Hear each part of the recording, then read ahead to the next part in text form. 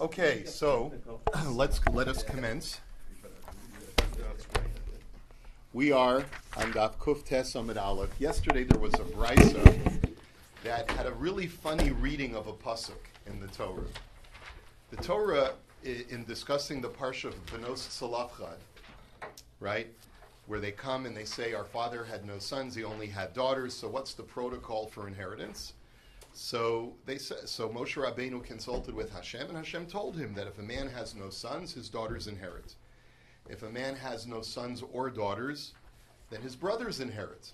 And if there are no brothers, then it goes to his she'ero, to the remnant of his family.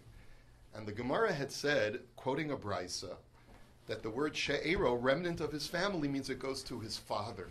So a father, that's the source text for how we know that a father inherits his son if the son has no other heirs.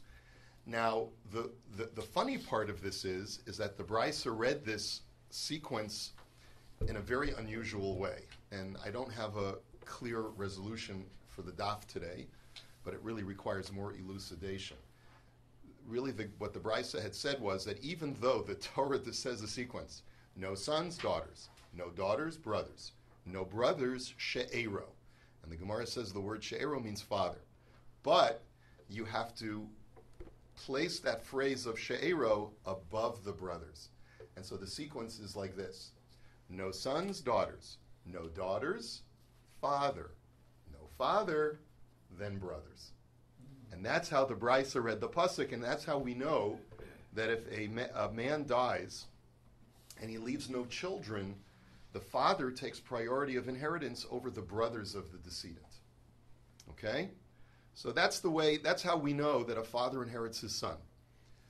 So that's where we're up to. It's a very strange reading. The Gemara's going to question that in a minute. So the Gemara's first question is, Ve'ema, yes? The she'era also means wife. Wait. Mr. Friedman, you know too much. Right? This parsha. Right. We're going to get to that in Amud Beis. That's why I say you know too much. We have to wait till we get there. So the Gemara says, Ve'ema she'ero ze ha'av. So the Gemara says, well, one second. Maybe I'll tell you that the way that you read the pasuk is like this. Yes, she'ero means his father. Melamed sheha'av koidem labas. Yachol yakdim leven tamul loymar hakarov karov koidem. So the Gemara says, but maybe if you're taking she'ero at the end of the pasuk and putting it above the brothers, maybe you could put it above the daughters as well. And maybe the way to read the pasuk is that if a man has no sons, then his father inherits him even when there are daughters. And it's only that if he has no son and he has no father, the father's already deceased, so then you give it to the daughters. And that's how you have to read it. Okay? And how do you know that a son takes priority over a father? Because a son has more kinship to a father than a father has kinship to a son. Because we know that a son acts as the surrogate of his father for many things, but very rarely does a father act as a surrogate for his son. So I'm willing to concede that when there's a father and a son, the son inherits. That's for sure. But maybe the way you read the pasuk is that when there's a father and a daughter, the father takes priority over the daughter inheriting. So the Gemara says you can't say that. You know why? Because Kevin de le'inyan yibum benu baski hadadi ninhu le'inyan nachal anami benu baski hadadi ninhu. Gemara says conceptually that wouldn't make sense, because since with the laws of yibum, it makes no difference whether a decedent leaves a son or a daughter. His wife does not fall for yibum because we look at that child as the remnant of the father, as the legacy of the father. Therefore, it makes sense to say that for inheritance purposes, they would come first as far as the primary legacy of the decedent. And that therefore proves that it's, from a logical standpoint, you cannot look at the pasuk that way. A father could never conceptually preempt or take priority over a daughter. So the Gemara now asks the next question. Ve'ema she'ero ze ha'av melamed she'ha'av koidem la'achei ha'av yachol yakdim la'achin tamul lomar ha'karov koidem. Maybe I have a different way of, so I can't put the father higher up on the hierarchy, but maybe he belongs further down in the hierarchy. Maybe the way you read the pasuk is she'ero means the father, but only in the absence of a son, a daughter, and brothers does a father inherit. To the exclusion of whom? And why do you need the pasuk? To tell me that a father takes, when all of those other people are not existent, he takes priority over the uncles of the decedent, meaning his own brothers. If it's a choice between a father inheriting his son or the father's brothers inheriting his son, the Torah is telling me that a father inherits over his brothers inheriting, over the uncles inheriting. Maybe that's what the pasuk of L'She'ero is coming to teach. So the Gemara says that doesn't make any sense. Achei ha'av lo tzrichi kra. Because why? You wouldn't need a pasuk to tell me that a father takes priority over his brothers in inheriting his son. You know why? Because achei ha'av mikoach man ka'asu mikoach av. Because what would be the whole reason that an uncle would be able to stake a claim in his nephew's Yerusha? Only because he's related through whom? Through the decedent's father, which is his brother. So koi av kayarsi achei av. So since when would a father be alive, and you would even have a havamina, you would even have a thought to think that the father's brother or brothers should inherit? So that's the end of the discussion. And that's how we know, according to this Tana, that a father in the chain of hierarchy is son, daughter, father, brothers. Okay, that's the chain of hierarchy according to this brisa. Wait a minute, says the Gemara. But you're totally taking the pasuk out of sequence, because the pasuk says that only if there are no brothers does the she'ero inherit. And you're telling me that the she'ero inherits above, or takes priority over the brothers. That's not what the pasuk says. So the Gemara answers, Kroi shelo kisidron ksivi. According to this Tana, the psukim are written out of sequence. It's almost like saying ein mukdam u'meucher batorah.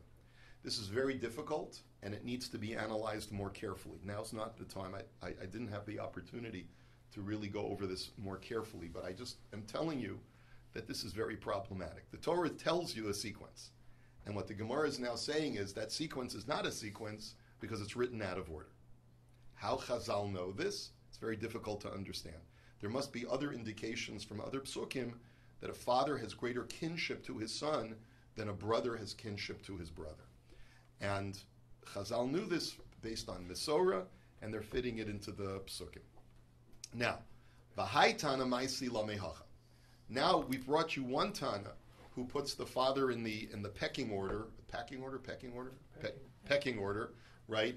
Son, daughter, father, brother. Okay, but now we have another brisa that learns it from a different source. Same parsha of Benos Tzalavchad, but a pasuk or two earlier in that parsha. Detanya Ezu Darash Rabbi Yishmol beRabbi Yossi Ish Ki Amus Uvein Lo. And then if a man dies and he has no son, the Torah says V'ha'avartem es nachalaso levito. You shall pass over his inheritance to his daughter. Now here's the crucial operative term that you need to understand for this brisa. All the other times the Torah says, give the inheritance to so-and-so, it uses the verb unesatem, you shall give. Only for a daughter does it say, v'ha'avartem, you shall pass over or transfer the inheritance to the daughter. Why is that unusual verb used if every other time the word is unesatem? That's the issue that the Bryce is undertaking now. B'makom bas atamavir nachla min ha'av, v'i atamavir nachla min ha'av b'makom achim. And what the Torah is communicating with that word ha'avara is that we're taking it away from the rightful heir. Who is normally the rightful heir when a man dies without sons? It's his father. But because he has a daughter, take it away from the father and transfer it to the daughter. But when it talks about brothers, it doesn't use the word v'ha'avartem, it uses the word unesatem, which means that you don't take it away from the father and give it to the brothers. If there's a father, you always give it to the father in the place of the brothers. That's how we're learning from the strange verb of v'ha'avartem. Wait a minute, says the Gemara. But maybe I'll learn that the word v'ha'avartem means something different. Ve'ima b'makam bas atamavir nachala min ha'achim, v'i atamavir nachala min ha'av, afilu b'makam bas. But maybe I can read the pasuk this way. Maybe the Torah is saying, V'ha'avartem, when the rightful heirs are the brothers only, because there's no father alive anymore, then you take it away from the brothers and give it to the daughter. But if the father is alive by inference, then you never even give it to the daughter. Maybe the way you read the pasuk is that the father always trumps anyone other than a son. Maybe the hierarchy based on the way you're reading the pasuk is son, father, daughter, brothers. Why can't you read the pasuk that way? So the Gemara says, "In Cain, lo nichtov rachmana v'ha'avartem." He says you wouldn't need a pasuk for that. The pasuk, the Torah wouldn't need to say v'ha'avartem. Why? Because this Tana, as the Rashbam explains, learns that the psukim are sequential, are to be read sequential. If there's no son, give it to the daughter. If there's no daughter, give it to the brothers.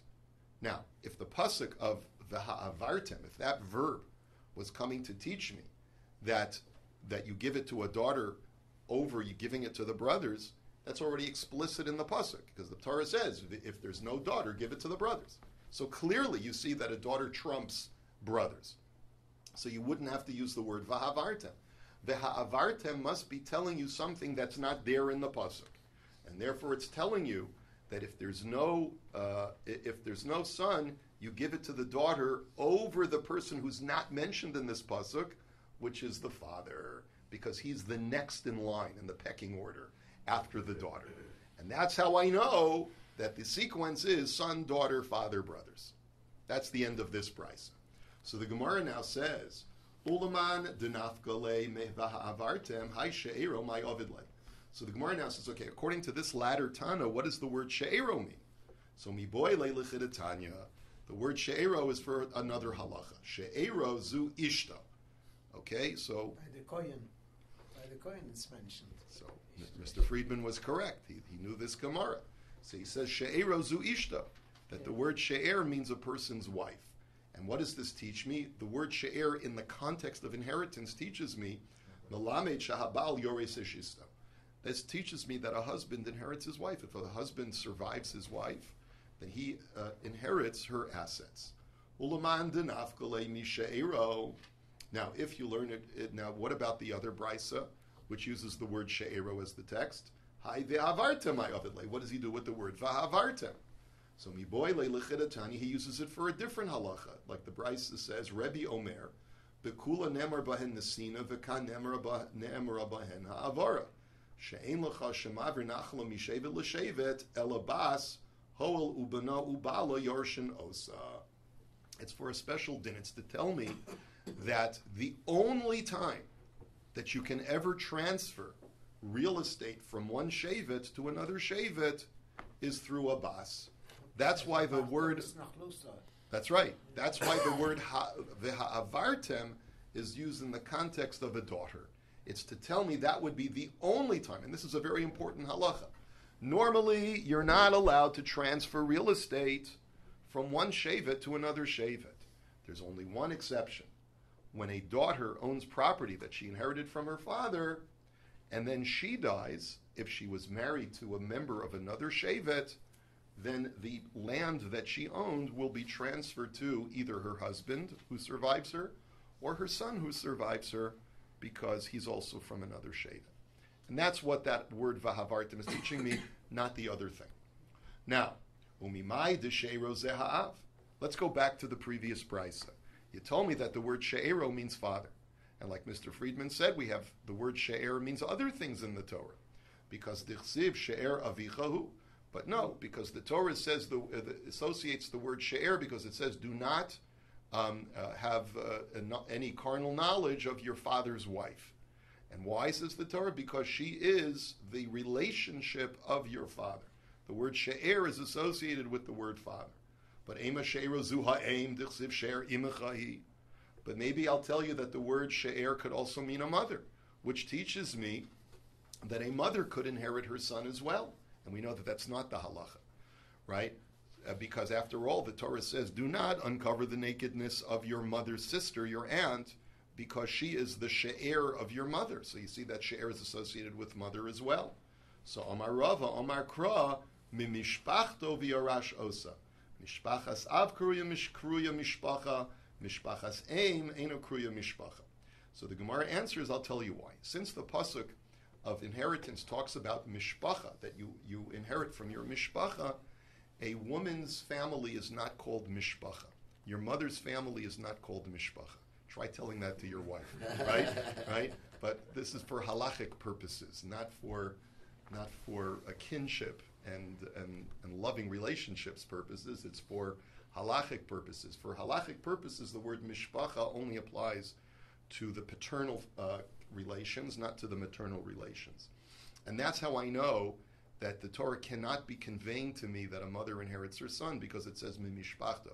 You only inherit from mishpacha. D'chsiv lemishpachosam leveis avosam. As it says, the word mishpacha is associated to the veis avos, to the paternal tribal family, and not to the maternal family. So frek the Gemara. Now we're going to see some agadata. Umishpachas aim eina kruya mishpacha. You mean to tell me that a mother's family is not called mishpacha? V'haksiv vayihi na'ar mi beis lechem Yehuda mi mishpachas Yehuda v'hu Levi v'hu Garsha. This is a pasuk from Sefer Shoftim. Now remember, Sefer Shoftim talks about a time in Jewish history that we're not particularly proud of. For most of the history, it was a pretty anarchy was reigning. It was a pretty violent period of time in our Jewish history. A lot of bad things happened because we really didn't have proper leadership. And we don't shy away from the facts of our history. We acknowledge it and we learn from our mistakes. One of the big mistakes was the episode of Pesel Micha. What was the story of Pesel Micha? In the portion of Ephraim, there was a guy from Shevet Dan who decided to make a pesel out of silver. And he figured, listen, if I have an idolatry, I need a shrine. And if I have a shrine, I need a minister, a priest, to work in the shrine to service the idolatry. So one day there's this traveling young man who bumps into Micha, and he says, I want to make you the Kohen for my Avodah Zarah. And the pasuk describes this young man, who will later learn his name is Yehonasan, but we'll see. It says he was a young man from Beis Lechem Yehuda, from the family of Yehuda, and he was a Levi. And he was living there with Micha. Now, the question is, there's a contradiction here in the pasuk. You tell me he's from the tribe of Yehuda, and you tell me that he's a Levi. You can't be both. So the Gemara says, Hagufa Kasha, that in itself is a contradiction. Amart mi mishpachas Yehuda alma mi Yehuda asi, v'haksivahu Levi alma mi Levi asi. So on the one hand, you're telling me he's from Yehuda, so he's a Judean, but on the other hand, you're telling me he's a Levite. So which one is it? So Elalav, de'avu ami Levi, v'imei mi Yehuda, ukamar mi mishpachas Yehuda. You have to say that the reason why is because he was a Levi, but his mother was from Yehuda. So, and yet you see the Torah, the pasuk calls him mi mishpachas Yehuda. So the word mishpacha does apply to a mother's family. A contradiction to what you just said. So the Gemara says, Omar Rava bar Rav Chanan, lo, Gavra dishmei Levi. No, he really was not a Levi. He was really, from his father, he was from Yehuda. And his name happened to be Levi. A lot of guys whose name is Levi and they're not a Levi, that was his name. So the Gemara says, but that doesn't fit into the story. Because Ihachi Hainu de Kamar Micha Atoyadati Ki Yetiv Hashem Li Ki Haya Li Halevi Lakaye. So the Gemara says, but what does the pasuk say? Micha says, this is bashert, that I should meet you at this time when I need a priest for my avodah zarah, because Hashem has sent me a man from the tribe of Levi, and the tribe of Levi are priests. So if he's not a Levi, then what Micha said doesn't make any sense, right? So the Gemara says, no, in the Isramile Gavra Dishmei Levi. No, what Micha was saying is it's serendipitous that your name is Levi, even though you're a Ben Yehuda, but the fact that your name is Levi is a siman from Shemayim that Hashem wants this to happen, that you should be the priest of my Avodah Zarah. Which all goes to show you that people who say that something is bashert because they come up with some strange connection don't always believe them, right? Doesn't always mean that it's min hashamayim just because his name is so-and-so, right? Sometimes it could be, but sometimes it's not, okay? So, frak the Gemara, V'chi Levi Shemo, V'halo Yehonasan Shemo, Shenamar V'Yehonasan ben Gershom ben Menashe, Hu Uvanav, Hayu Kohanim L'Shevet Hadani.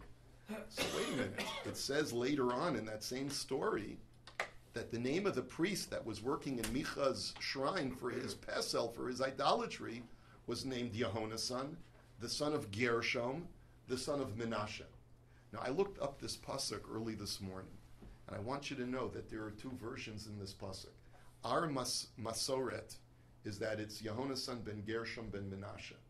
But in certain Christian editions, and in also the Septuagint editions, it's listed as Yehonasan ben Gershom ben Moshe. Not ben Menashe, but ben Moshe. And as we will see, this fellow Yehonasan was Moshe Rabbeinu's grandson. It's a shand and a cherpa that the pasuk that we should know that Moshe Rabbeinu's grandson was a priest for Avodah Zarah. It's an embarrassment, but it all goes to show you that you can take care of your own yichus, but you can't take care of your children's yichus. Whatever they end up doing, it's got nothing to do with you. You do your best job, and whatever happens, happens. We know even great gedolim of our own lifetimes have had children or grandchildren that went off the derech, or that were not faithful to the faith. So, what? Esav too, right? All right, so it happens. It happens even in the best of families. It even happened to Moshe Rabbeinu. So as you'll see, the Gemara, even though the Gemara's version of the pasuk is that he was Ben Menashe, the grandson of Menashe, but the Gemara will acknowledge that his name was really Moshe, and the pasuk changed the name. Are you saying that the emes is the way the Goyim have written? No, I'm telling you that the emes is that he really was Moshe Rabbeinu's grandson, as you'll see in a minute. What the correct text in the pasuk is according to what the Gemara has, that it calls him Ben Menashe. You'll see why in just a second.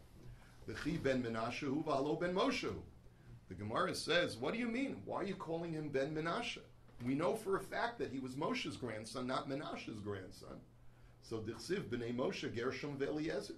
Because Gershom, who's Yehonasan's father, is Gershom, and we know that Gershom was Moshe's son, not Menashe's son. So Elamitoch she'asa ma'isa Menashe tlo akasav b'Menashe. Achanami mitoch she'asa ma'isa Menashe da'asim miYehuda tlo akasav b'Yehuda. So the answer is really he was a Levi. And you can't prove from here that a mishpacha goes after the mother, because he really had nothing to do with Shevet Yehuda, just like he had nothing to do with Menashe. Menashe was an evil king who came from Yehuda, and he was an idolatrous king who would not live for several centuries hence.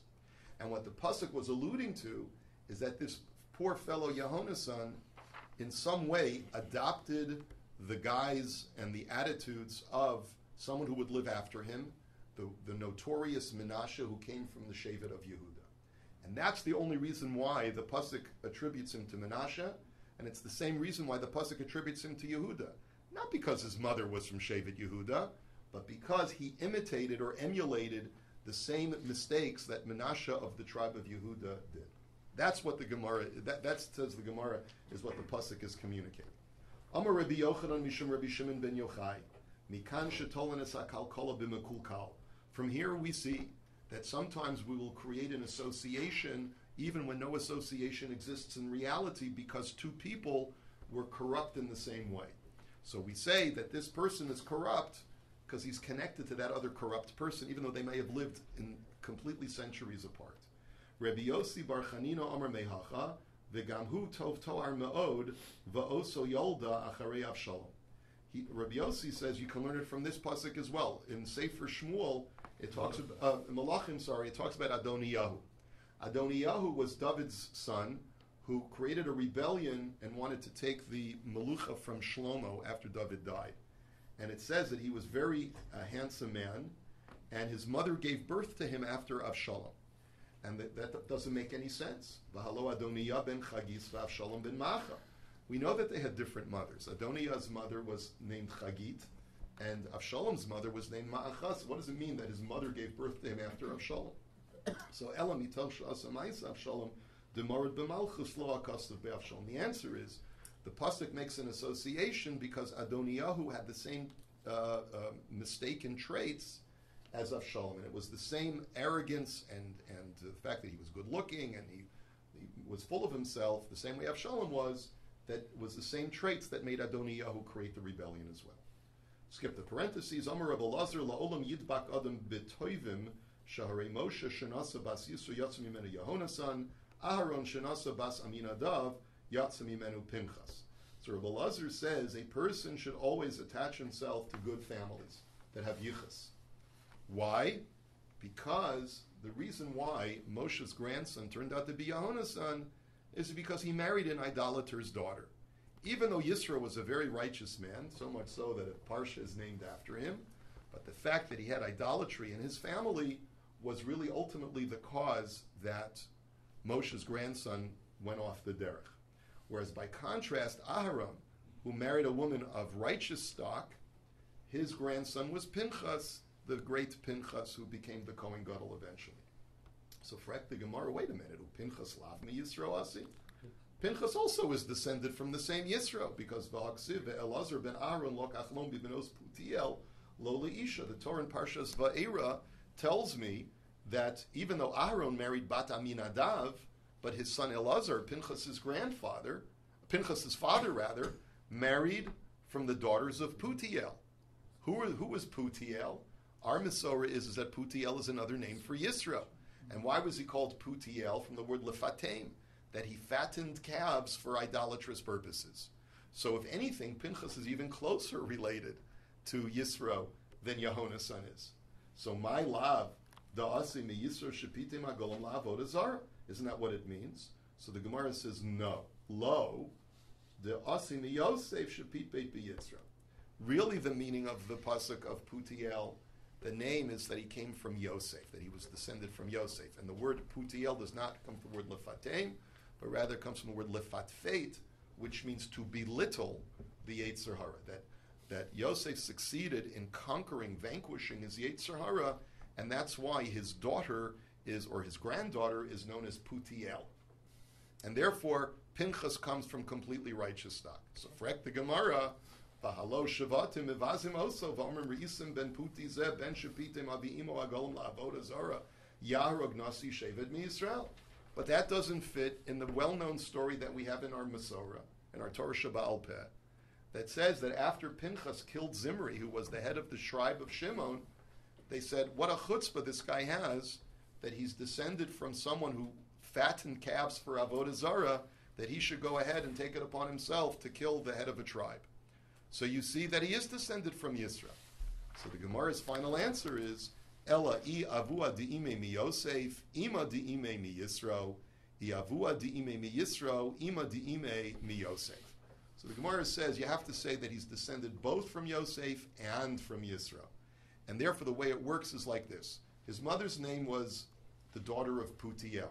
That implies both Yisro and Yosef. So either his mother's father was descended from Yosef, and his mother's mother was descended from Yisro, or his mother's father was descended from Yisro, and his mother's mother was descended from Yosef. Dikanami dichsiv mibenos Putiel tarte shmamina.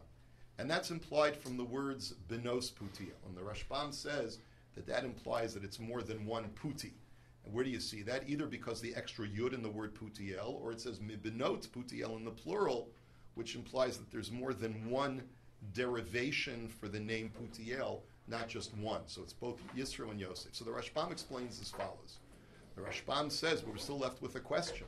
If both Pinchas and Yehona's son came from Yisro, why does the Gemara's teaching still hold that it's because of bad yichus, Yehona's son became an idolater? Pinchas had the same bad yichus, and he still became Pinchas. So how do you... Children. We're talking about the children, not them themselves necessarily, right? No. So that your children will remain... No. Pinchas is equally descended from Yisro as Yehona's son. The Gemara's lesson was, Moshe's mistake was he married Yisro's daughter, and that's why he had a grandson that went off the derech. But wait a minute, Elazar married Yisro's daughter or granddaughter, and his kid didn't go off the derech. So how do you reconcile it?